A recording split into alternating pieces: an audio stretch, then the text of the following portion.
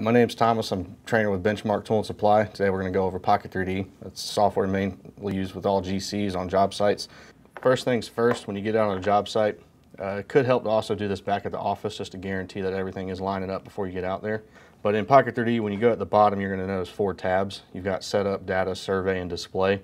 From Setup, this is where you actually would build your equipment profile for whatever unit you're using as your rover or your GPS receiver. For this one, we're actually going to set up a profile for our Hyper-V. It's actually going to be UHF radio type as well. Keep that in mind. So I'm going to go ahead and just type everything up and build it as is.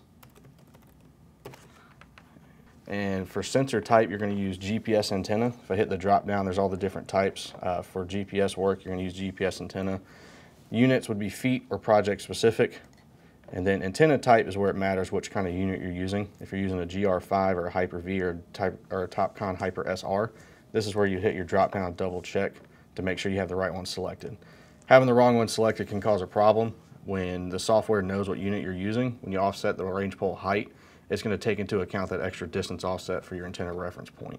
So if you have the wrong one selected here, it's going to assume a different height as well and kind of throw off your grades. So antenna height here at 6.56 is a 2-meter range pole. Measuring the base or rim comes into play if you're using a range pole or a tripod.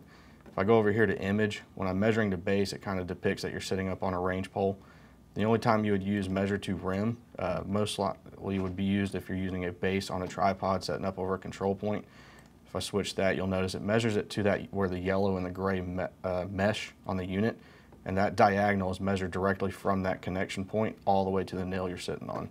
You don't have to worry about slanting off to the side to measure that offset height. But we're going to switch this back to base. Connection we're going to use with Bluetooth. That way you don't have to be hardlined into your unit. When I hit next, this is your radio type. This is where using UHF comes into play.